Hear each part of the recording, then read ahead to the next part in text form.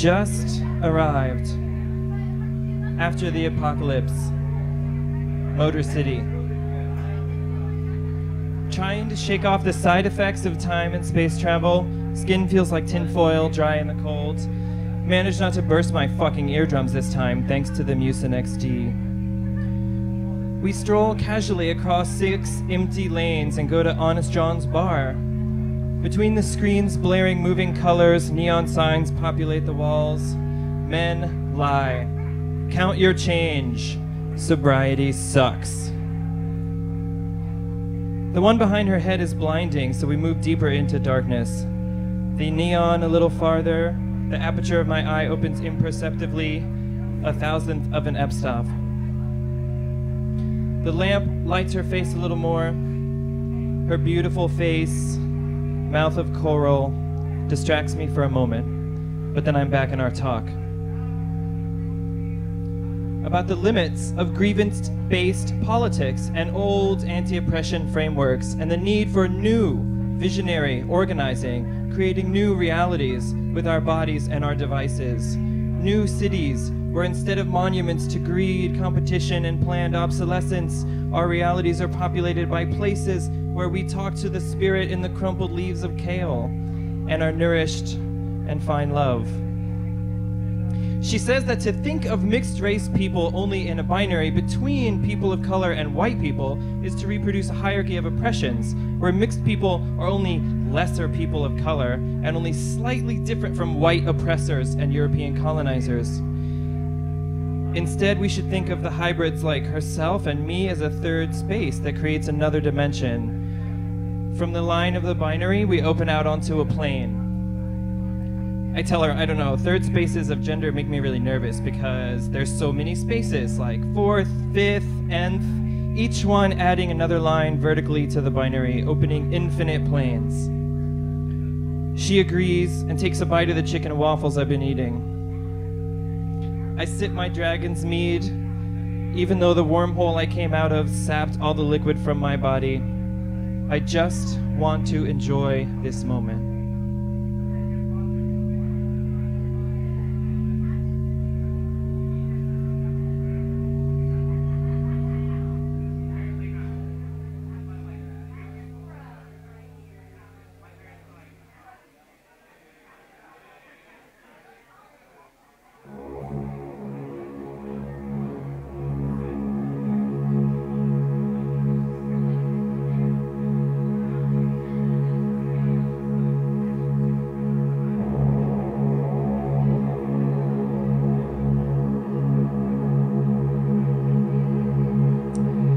There are spells in this place, poems of intention, reminding her to follow her bliss and work for decolonization.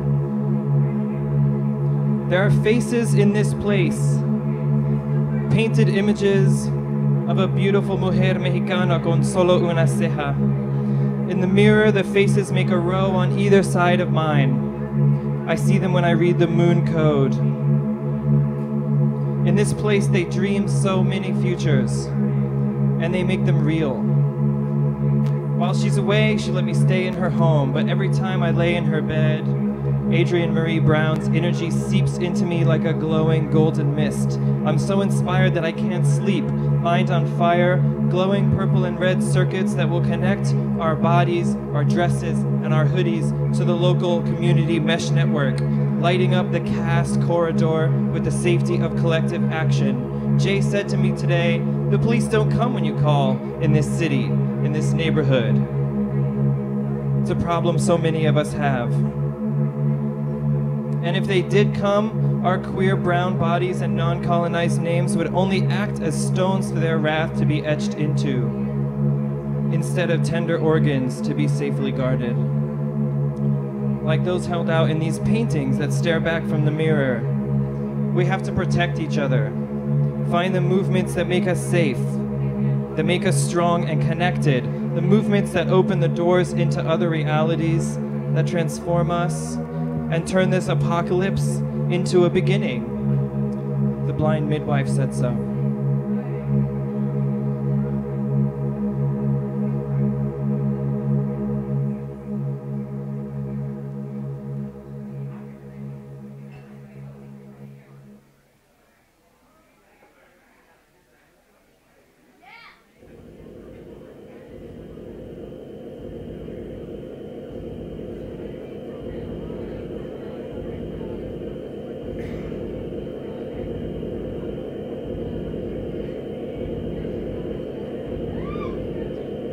On the bullet train to the city where the wall fell, heading for the cement rubble of cold wars from the past, speeding towards another apocalypse from an alternate reality. The digital readout above us climbs, 199, 200, 201 kilometers per hour. The enchanting Turkish girl who went to school in New York but lives in Berlin, with the exceedingly sexy smile, asks me, well into our conversation, if I'm hetero or homo?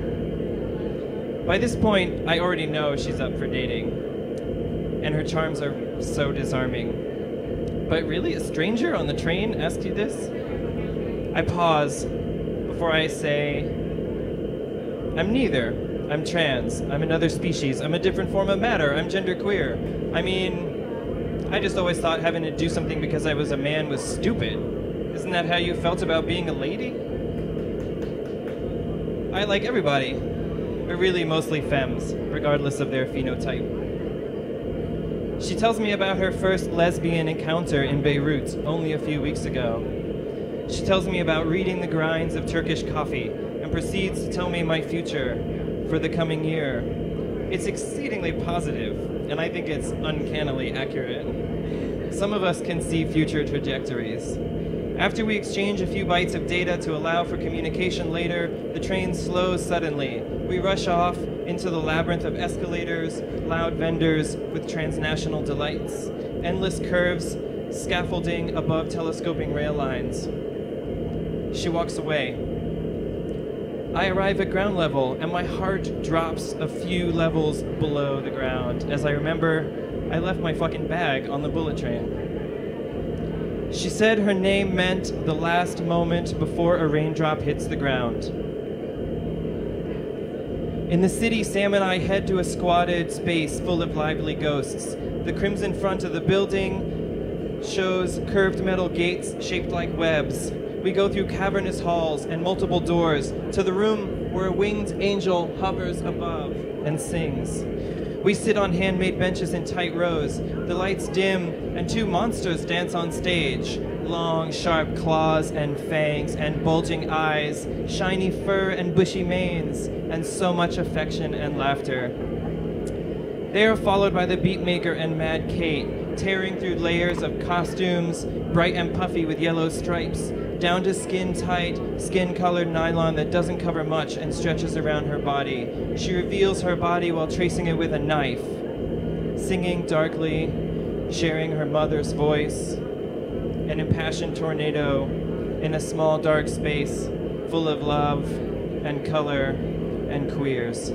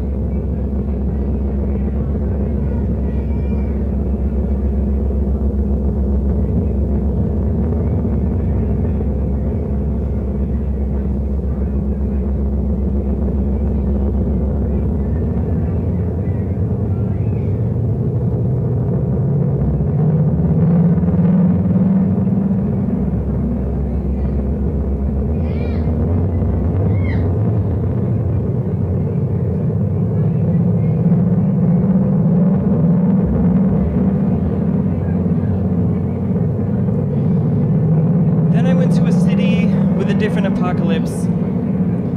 A city definido por el muro, la línea, a city defined by a wall. A city that, to get into from any direction, you have to go through a skin color checkpoint. A city where they make robots that fly in graceful arcs through the sky and use their facial detection systems to blow up thousands of people.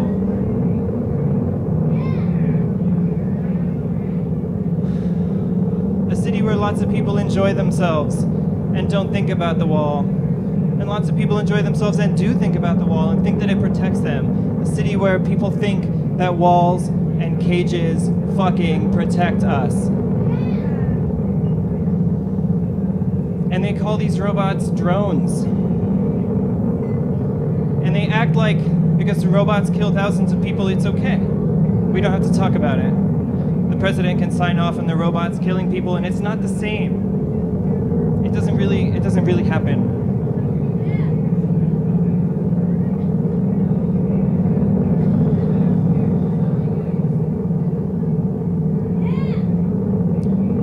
And in this city, I don't forget that walls only make cages, and that I still want to work for a world where we don't put people in cages ever again.